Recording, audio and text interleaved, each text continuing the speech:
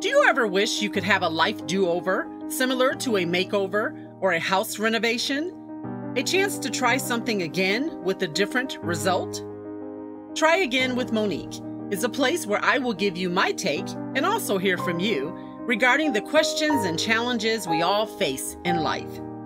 You will either be inspired to try life again, over and over again, or make some really good lemonade from those sour lemons. Either way, I got you. If at first you don't succeed, try again with Monique. I hope you have enjoyed listening to the last few episodes on personal success and that you were inspired by something said in one or more of the interviews. I will continue to do special segments like that periodically, so please stay connected to the podcast. Today, I want to talk about legacy. As you know, Queen Elizabeth II, a worldwide well-known figure, recently passed away. Right after the announcement of her death, the news reports, the social media posts, and conversation in general was centered around legacy, her legacy, and what all of that means. What she did, what she accomplished during her reign, which I believe was a 70-year reign, what she did with the 96 years she was given on this earth, whose lives she had touched, what she impacted, policies, countries, people, all of which comprises her legacy. Because once your last breath leaves your body, all you have left of you on earth is your legacy, what you left behind, material and otherwise, including the lives you touched, the words you spoke, the things you did, the areas that you impacted, the service you gave. So what does legacy mean? And is it something that only applies to, famous people or rich people? First, the definition of legacy. It really has two parts, the tangible and the intangible. The tangible part of your legacy is the material possessions you leave behind, such as money or personal property or other assets, such as your business. The intangible part is anything that isn't material, like your character, your faith, your ethics, your core values, your reputation, your acts of service, the lives you have touched, lessons you've taught, words you've spoken, memories people have of you, and so on. Legacy in a nutshell is your life story. It is whatever remains on earth once you're gone, whatever has been passed on or has been passed down, such as we talked about before, your faith, your service, your value system, your character, your money, your assets, and so on. As you can tell by the definition, anybody can leave a legacy on earth, not just the rich and famous. In fact, you are creating or building your legacy right now and every day with the choices you make and the life you are living. We are all interconnected, and every action has a reaction, and what you say and what you do affects someone else. So every word you speak, every action you take, every decision you make is in fact creating your legacy on earth. Queen Elizabeth is quoted as saying, "I know that the only way to live my life is to try to do what is right, to take the long view, to give of my best in all that the day brings, and to put my trust in God."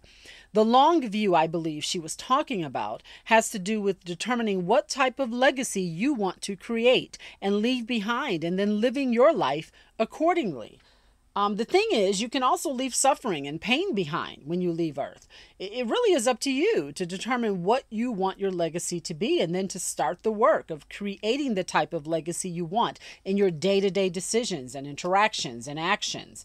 Imagine your funeral service for a moment. I know people don't like to think about that, but what will your legacy be? What will people say about the life you lived and how you lived it? Did you make a difference in a positive or impactful way?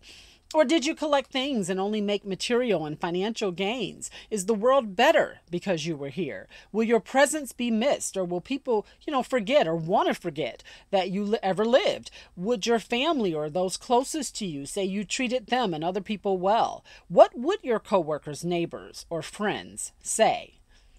Would people have a hard time finding something nice to say when your name is mentioned? That expression, if you don't have anything nice to say, don't say anything at all. Will there be silence when your name comes up because people don't have anything nice to say? Did you live your life doing you, as the saying goes? There's no issue with doing you or with self care. The problem is when you only do you and when you don't think or live outside yourself or realize that your life is bigger than you, is bigger than your world, is bigger than your block or your neighborhood or your culture or your race and so on. Instead of me, myself, and I, it really should be we, us, and them. Don't live your life like you're the only person on the planet. Selfishness doesn't make for a good legacy. Now, we know you don't live your life, obviously, so that people can say nice things about you at your funeral, but you should live your life with that consciousness and with that understanding that I am creating a legacy while I am living, because the sum total of my life when I'm gone will be what I did while I lived, how people felt when I came around, the things I said to people, the things I did for or to people, the people I served, how I served them, how it benefited them. Those are all of the components of legacy. There's a quote by Dr. Maya Angelou, and it is, people will forget what you said and what you did, but they will never forget how you made them feel. How do you make people feel? When you enter a room, what kind of energy do you bring with you? Do people feel drained after interacting or speaking with you, or do they feel better afterwards? There's an expression, you will never see a U-Haul following a hearse. You can't take stuff with you. You can't take your house, your shoes, your bank account, your car, your investment portfolio, your clothes. None of that's going with you.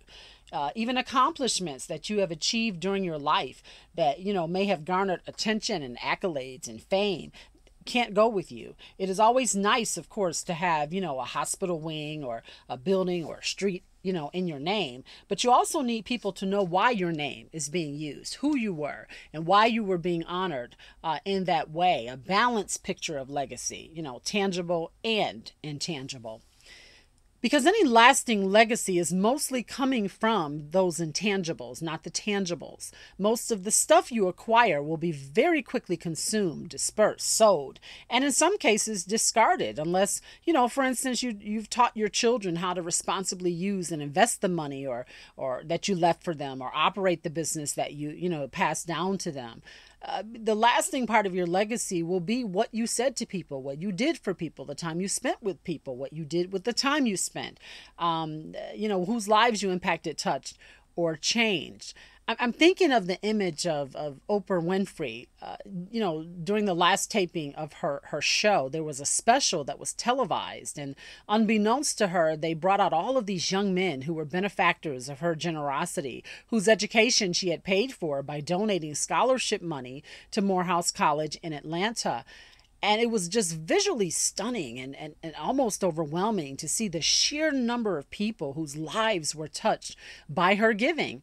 In that moment, she was able to experience what many may not see in an entire lifetime, and that is the direct impact of her legacy, the vastness of her legacy while she was still living. I thought that was such a great picture and such a great example of legacy, of lasting legacy.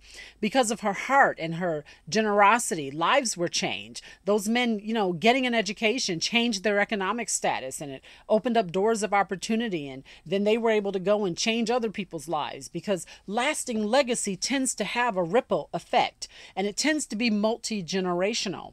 We see that in wealthy families where, priority is placed on land and businesses and money being passed down from generation to generation. You can even pass down intangible things such as your faith or a value system generationally, because legacy should have the following characteristics. It should be intentional. It should be multifaceted. It should have that tangible and intangible. It should be lasting, have that ripple effect that I talked about before. It should be impactful, and it should be multi-generational, because the Bible says that a good man leaves an inheritance for his children's children. There's a quote by Queen Elizabeth that says, "The true measure of all of our actions is how long the good in them lasts." My question for you and myself today is, what will your legacy look like? What will it sound like coming out of the mouths and reflected in the lives of the people you touched? Because every convo, every decision, every action, every inaction, you're creating legacy. Queen Elizabeth is also quoted as saying, "It's worth remembering that it is often the small steps, not the giant leaps, that bring about the most lasting change." The good news is, as long as you're still breathing, as long as you're still here, you have been given a chance to change the trajectory of your life. If you don't like how it's going, you can change that. There's a quote by Scott Fitzgerald, and it is, "For what it is worth, it is never too late to be whoever you want to be. I hope you live a life you're proud of, and if you find that you're not, I hope you have the strength to start over." Life is not a dress rehearsal. You only get one shot, and nobody gets out of this thing called life alive. So you have to make every day count. There's a quote, "The things you do for yourself are gone when you're gone, but the things you do for others is your legacy."